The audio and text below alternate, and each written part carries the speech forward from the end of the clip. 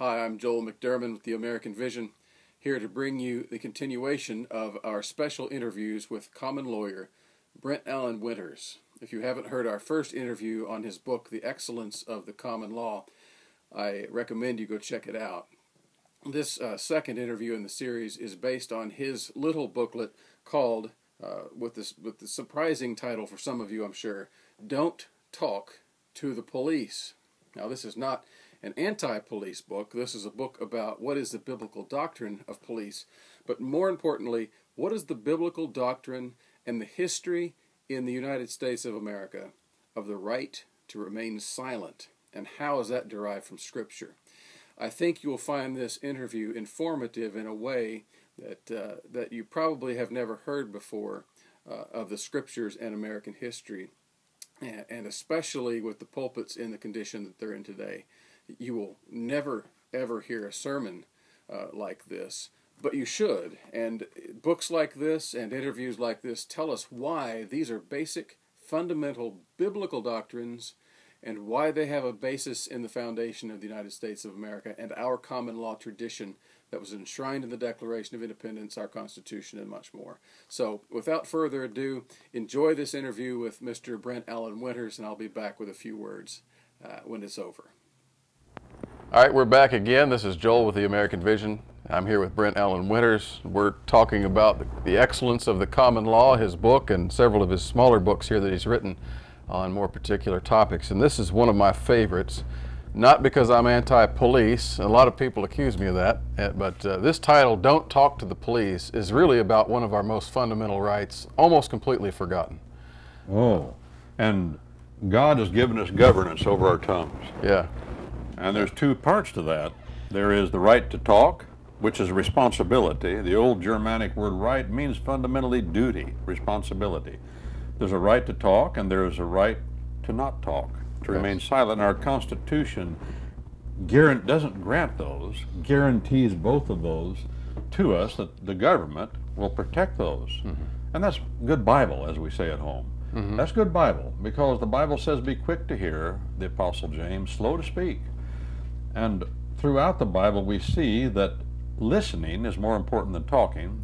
The most often repeated creed yet today throughout the world, Deuteronomy chapter 6, hear, O Israel. Yeah, not talk, O not Israel. Talk, No. O Israel. Yeah, talking's important, because if you don't, that's right too. There is a right to speech, mm-hmm. but it is more. You're better off to be slow to speak, quick to hear, and that requires, of course, that you talk when you believe in your own discernment, mm-hmm. that God wants you to talk, and you don't talk when you believe in your own discernment that the other fellow who wants you to talk doesn't have a right to the information, doesn't have a responsibility, is not entitled to the information that your conscience contains. Absolutely, and that's a very important thing.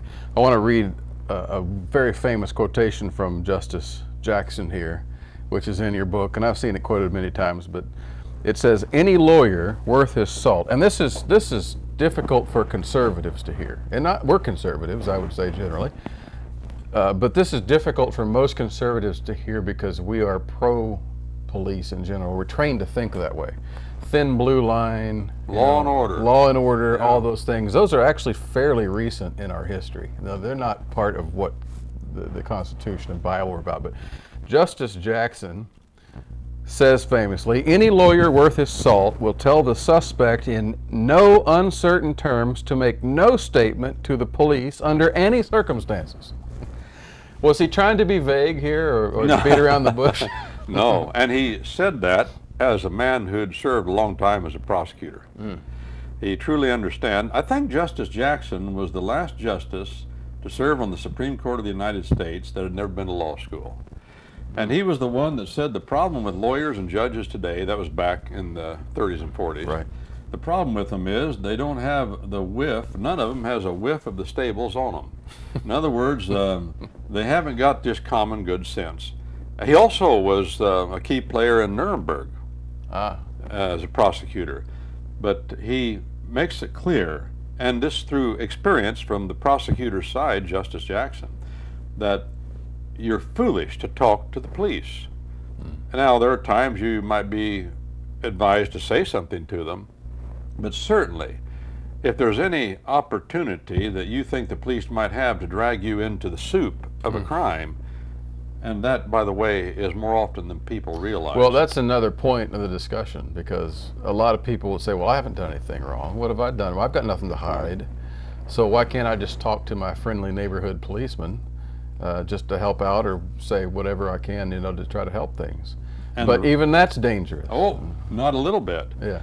I would say, this is my studied opinion, and I can't be precise, but between 60 and 80%, I've known hundreds of prisoners, between 60 and 80% are there because they said something, because they wrote something on a piece of paper that was used against them. Even if all experience shows in the courts, most people haven't been in a criminal trial. And I'm glad for that. And I don't want that to happen to anybody. But for those folk that have seen this and have been prosecuted or defended people, or both, in the criminal courts, the courts that have tried criminal cases, you find out real quick that the person who talks to the police and says, well, obviously I have nothing to hide, I'm not guilty of anything, and all I can do is say I'm not guilty, and I'll show how I'm not guilty, all that will be used against you. Against you. Against you. Never for you. And if you say never for you, that's not their job, is to find people doing good things. Their job is to find people doing bad things. And so they're looking. That's what they do. Oh, you're guilty. Oh, the heartache that comes because people talked. I'm dealing with a case, I'm not involved in it as a lawyer, but in a personal way, friends at another state, where it was a wrongful death situation, and the people that are now indicted just answered all questions that the police officers put to them, thinking they were helping the police officers do their job, but the police officers will do their job against you if they can. And the prosecutors and the judges are moved that way. The reason the judges are moved to help in that situation, and not even always to uphold the law that defends your right not to talk, is because, as Justice Roberts said in his 2006 annual report, Chief Justice Roberts of the U.S. Supreme Court, that we've changed where we get our judges in America. During the Eisenhower administration, he said, 40% of judges came from the government employment. 60% came from the private practicing bar. And now he said, and this was in 2006, that has been reversed, and maybe even more than reversed, whereas most judges on the bench have spent their lives in government employment. It is the way God has wired us. As Billy Budd said when he had the rope around his neck tied to the yard arm, he said, I have eaten the king's bread, therefore I am loyal to the king. Well, God has been loyal to me, and I'm loyal to him. That's what I try and I pursue. But it is true in all other ways. My father took care of me, and still would look out for me, and I'm loyal to him. Doesn't mean I have the trust that I have in God, but I'm loyal. Well, if you work for the government, Justice Scalia said, take a man that's had his nose, he puts it just this way, his nose in the government trough. He's going to think the government is right. Of course. And who signs your paycheck makes a lot of difference. Yes, that's any of us to be that way to varying degrees. That's why we say it's not right that judges be in that position. But back to the point, that more precisely, the right to control your tongue is yours, and nobody can take it from you. Well, they may kill you. Oh, I know. They may jail you. Yeah, for contempt. That can happen. The judge says, answer this question or I'll throw you in jail for contempt. Susan McDougal, case in point.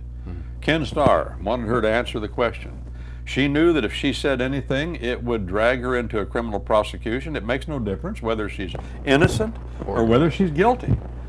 Our law says, Jesus Christ invoked this himself. And the Bible says, be quick to hear, slow to speak. And a wise man, Solomon says, closes his lips. A foolish man opens wide his mouth. All you're going to do is create problems for yourself if you talk little, even when you're on the witness stand. Let your, Jesus Christ put it this way, let your yes be yes, and your no be no. Don't elaborate. I tell people on the witness stand, answer the question, don't go beyond it. It's either yes, no, or I don't know. That's it. So we read Justice Jackson's quotation about never talking to the police under any circumstances. And so we get some basic guidelines from that. It's certainly biblical.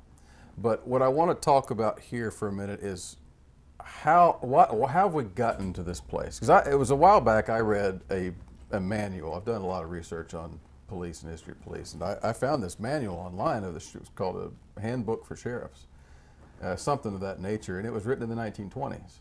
Oh. And in the 1920s, a police officer could not even arrest somebody unless he had a warrant from the court, or unless he witnessed a felony taking place right in front of him. So you couldn't call the cops and they show up and arrest the guy on somebody said, well, he did this. Or Yes.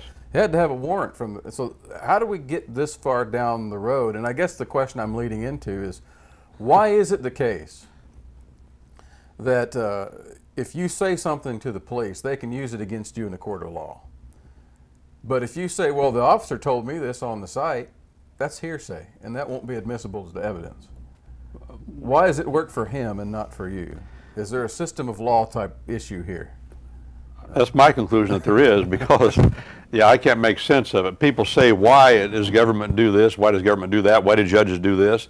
It's because of a leaning toward believing the government. And the reason that is given is because the government's not out to get any particular person. They're just going through their procedures. The normal course of their procedures is admissible, and the evidence that arises from it is admissible. As a matter of fact, it's gotten to the point now, Joel, that the law in America is, if the government breaks into your home without a warrant and they find evidence of a crime, or something they say is evidence of a crime, and you challenge that in court, the judge is going to uphold what they did. He's going to find some way to do it. And this is what blows me away. That's the law. Because if you bring up this issue, people think, conservatives especially, this is anti-police stuff, that's leftist, that's whatever, even communist.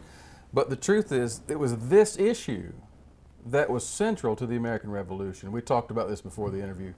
John Adams, John Otis Jr., or James Otis. Otis Jr. Yeah. And the writs of assistance case. And when he argued that case, it was this issue, search and seizure. Yes. And John Adams said, he was a young man in that courtroom in 1761. Okay. And he said, on this day, American independence was born.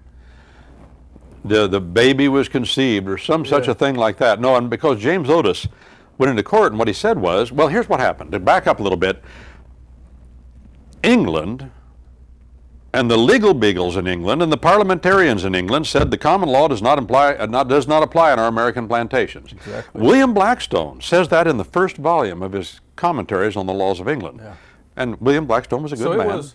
Wait, we're common law colonies, though, right? Yeah. So why doesn't common law apply here? What were they doing in place of that? Admiralty law. So basically, we were under a civil law system in their minds, and they thought they could come over here and act like a top-down bureaucrat. Well, if there's no common law, there's no right to keep and bear arms, there's no bar against unlawful searches and seizures, and that's what they were doing. There is no right to trial by jury. The idea was, and by the way, that's why slavery was allowed in America, because they said the common law doesn't apply there, and people were foolish enough to go along with it. I know a guy that wrote a book about that. Yeah. That's very important concept to understand. The difference, again, between the common law and the law of the city. The King of England, King George III, was a pretty nice fellow otherwise. I think he had something like 8 or 10 children, and he loved gardening. And he promoted agriculture in his own country and anywhere else where he had any influence, but he said, and it was said of him, he's king in England, common law king in England. He's emperor in America. Yeah. Well, that's the law of the city, empire, imperial, command, will of the government.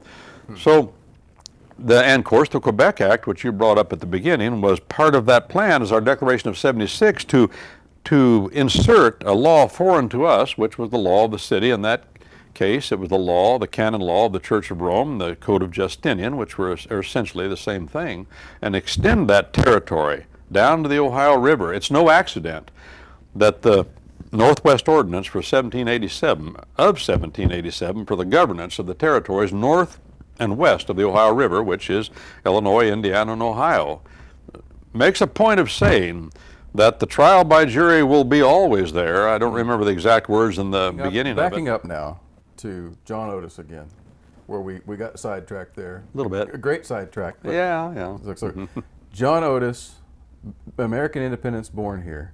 You were saying one of the things you get to do under common law is you have the right to be free from unwarranted searches and seizures. Yes, and because England said their soil was free. The soil of this island is free because it's common law country. But they refused to allow us to say our soil's free, that when a man's or a woman's foot touched it, regardless of his former condition of servitude, all chains and shackles fell off. That's been the law of England since the very beginning. And we said, no, that's the way it is here too. Your land is not different than ours. Our land is God's land, and He's the allodial landlord, and therefore this is the free soil doctrine of common law applies here. Well, of course, there was an inconsistency going on here, which we mentioned a while ago.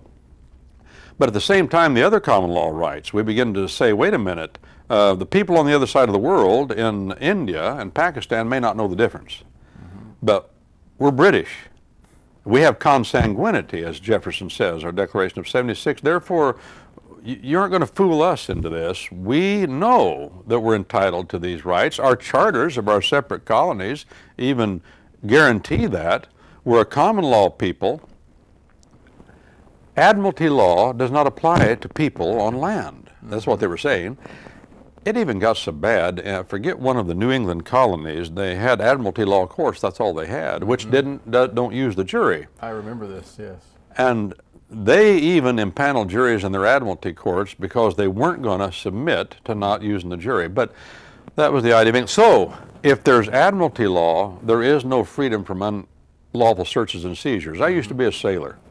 When you're at sea on a ship and the master-at-arms wants to search through your belongings, he just busts the lock or tells you to open, or I mean, there's no question. You hope he asks you to open it, right? Yeah. Because he can bust it if and I saw that happen to people. There is no, it's the law of the city in the sense that it's martial. And the captain, the skipper, the old man, he has absolute power of judgment. He does hear evidence at captain's mast, but his word is final. Well, that's what they were trying to do. They were extending admiralty law from the ships onto the piers, into the pier warehouses, then into the homes to the point, and it says this in our Constitution, and the Declaration of 76 mentions it, to the point that they were housing British soldiers in people's homes. Why? So the ears and the eyes of government were in the home. It brings the law of the city, the martial law, into the home. And of course, then when they wanted to search for contraband that had been shipped without paying taxes, for example, all they needed was a piece of paper from, as James Otis put it in his argument when he was arguing against this, some ignorant clerk.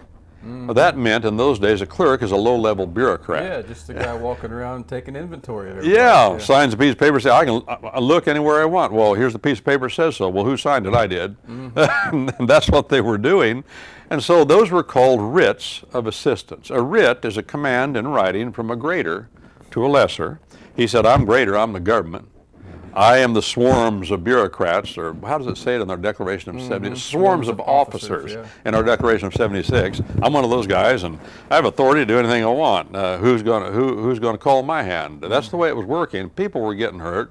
Property was being destroyed, taken, seized, without a neutral and detached magistrate, as our Constitution puts it in the Fourth Amendment, without a piece of paper evidencing the authority of the officer to search and seize, particularly describing the place to be searched and the things to be seized. In other words, in other words, you got to know what you're after and that they actually have it. Yeah. You don't just get to go in and search and... You know what you're after, and you've got to prove to a neutral and detached magistrate called a judge with black robes, you got to prove to him by your affidavit that you have good evidence that whatever you're looking for is there. If you don't have that, even if you think it's there, that's not good enough. You're not going to get a warrant. There was a time in America in the not too distant past, and I remember this, you remember the time, I know kind of how old you are, that was not true. You had to have that piece of paper. And there have been so many whittlings away, so many erodings of that right, that it, as a practical matter, doesn't really exist. This has been my experience in the courts, real hard experience. Oh, I just hit my mic. That's all right. Don't worry about that.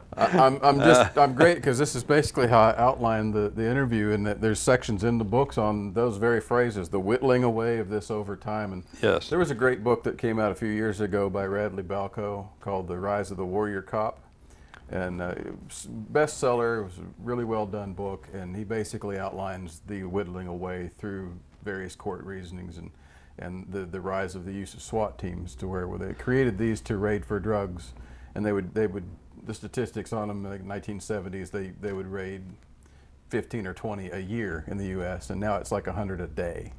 Yes. And they're used for everything, and they'll just do no-knock raids and break down doors to go check for some small thing, and then turn out they're in the wrong house, or there was nothing there, or whatever. And I'm thinking, how do we get this far? Yes. But one of the things that stood out about Radley's book was that he begins it with a discussion of the Third Amendment, which was about the quartering of troops. Which is applicable. And it's the exact same issue. Yes.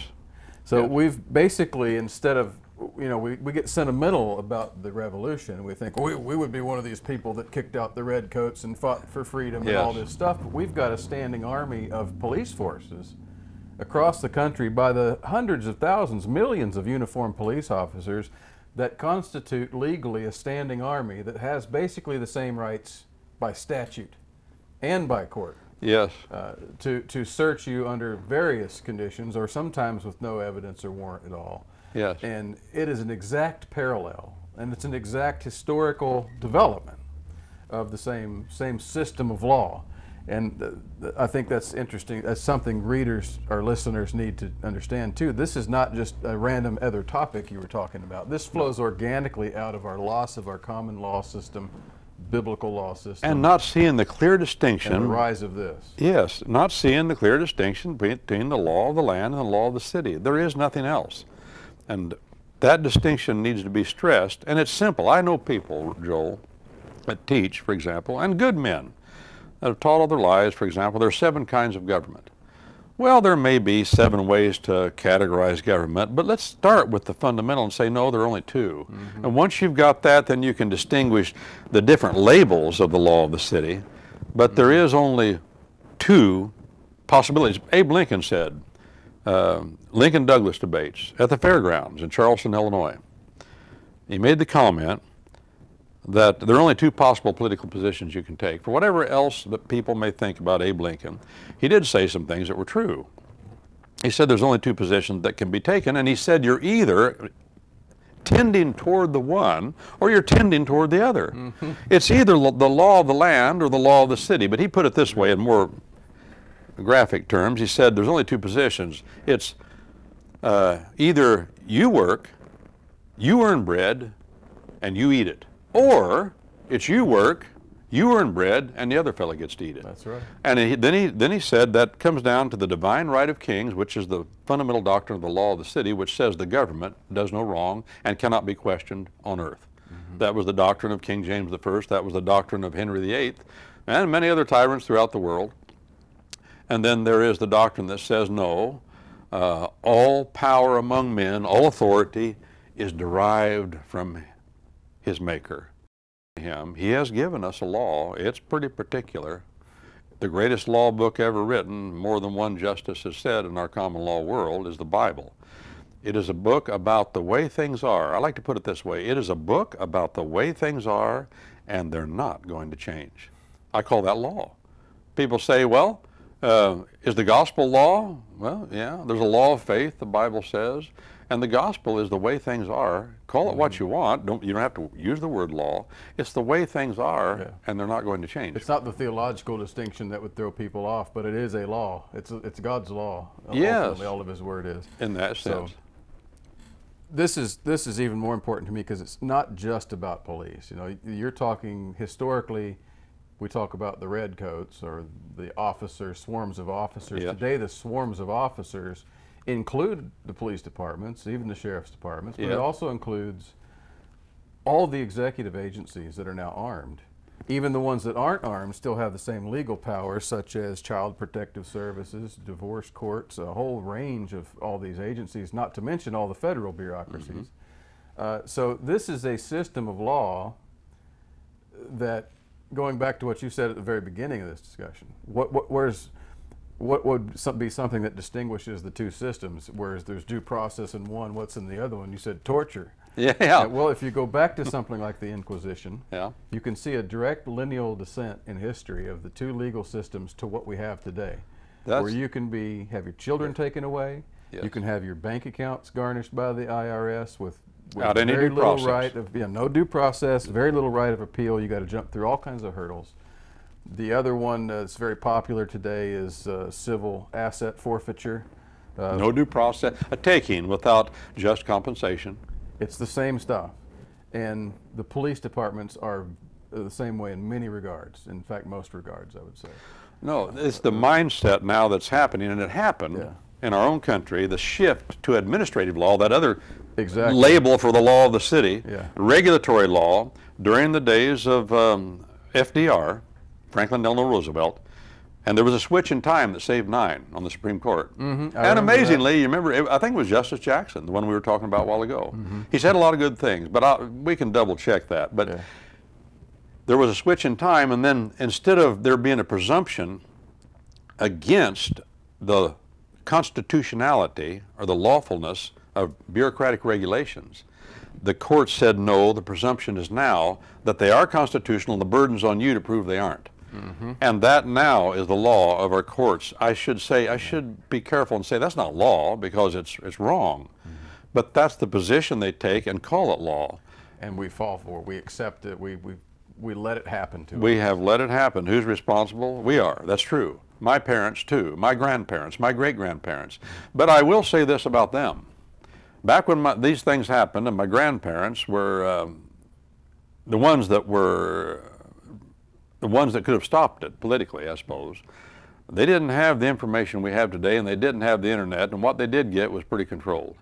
I'll say that in their defense. And they were working pretty hard. Much harder to find books like these at the time, wasn't it? Well, because you can go to the internet now and get them. That's right. And we'll go ahead and wrap this up and move on to another one here in a minute, but Don't Talk to the Police by Brent Allan Winters. This looks like a little slim, and I know you designed it to put in a suit coat and all that, but this is 90 pages, and it's fairly fine print. Yeah. A lot of references in here to court cases, Supreme Court justices, and a lot of other biblical references and all kinds. Ton of information in this little slim book, so it's not something you just sit down and read and toss. There's a lot of thinking that goes on here. Well, I appreciate you saying that because that's an objective opinion. For me to say it, it wouldn't be the same, but it arose out of hardship. Okay. And real experience in the courts. Absolutely. So I recommend this book for all the readers, and we carry it at American Vision too, and we'll talk about a couple more in a few moments. Thanks, Brent. Okay. Thank you. I hope you enjoyed this interview with Brent Allan Winters discussing his little booklet, Don't Talk to the Police. Now, don't let the size and shape of this fool you. This is a almost 90-page, in fact, it is 90 pages booklet, and packed with information from the Bible, from American history, and from the history of our common law traditions, which is our tradition of freedom, our systems of free speech, the right to remain silent, the right to be free from unwarranted searches and seizures, and all of that. All of the things that we hold dear in our Bill of Rights, in our American history traditions, all of that discussed here in a way you've probably never heard before, and if you have, in a very powerful and succinct way that's tied to the doctrines and history of Christianity. So I suggest, please, I would recommend that you go to our store at AmericanVision.org. Check out our store where you can find this and Brent Allan Winters' other books, including his magnum opus, The Excellence of the Common Law, which I also highly recommend as required reading for Christians today. So please check those out and look forward to our further interviews to come.